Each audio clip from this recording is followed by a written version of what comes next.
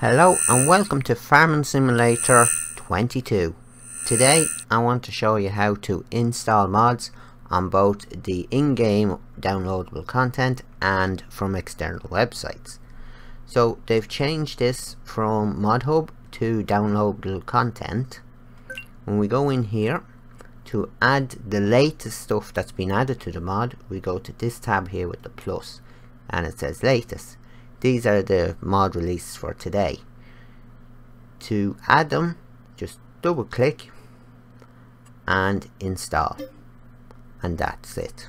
It'll be down in your download list, which is be here, and then if you click on the tick one, they're your installed ones.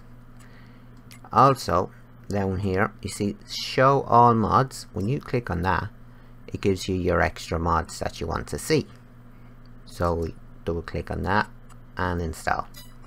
Now I'll show you how to do the external one now in a minute.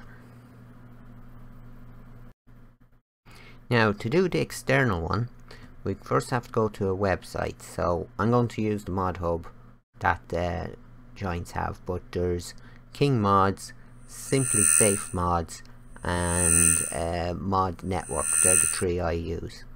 So to download from the ModHub website, we just click on download. It'll go into your download folder. Now on Opera browser it'll appear up here, so I can click here and click on the folder there. On Chrome it'll appear down on your Chrome bar where you just click on it and it should show your folder. If I go into the folder here, the folder you need will be the C drive. So go from the out here, so go to your Explorer, downloads, and there it is. That's how you download it. To get from Simply Safe, you put in simplysafemods.com. It'll bring you in. Now I don't think they have 22 mods up yet. It's coming soon to this site, but just to show you 19 mods, same thing as 22.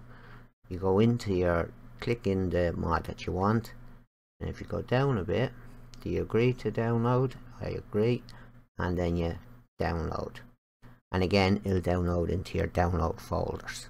So cancel that because I don't want that. So to bring this to Farm Simulator 22, we right click on it, we cut or copy, up to you. I'm going to cut this. Then you go into your documents, My Games, Farm Simulator 22, Mods. Here's all your mods here. Right click in any part of this folder in the white bit and paste. This brings your player action or whatever mod you downloaded into your game. So now I'll go back into the game and we'll see how to activate it for your save. So now we're back in the game. We go into career. If you have a save game, you can go into save game. I'm just going to go into an empty slot and in here, and I'll click. This is where all your mods come up. If it has a tick, it'll appear in your game. If it doesn't have a tick, it will not appear in your game. Simple as. So you put a tick in and you click on start and go into your game, and that's how you install mods into 22.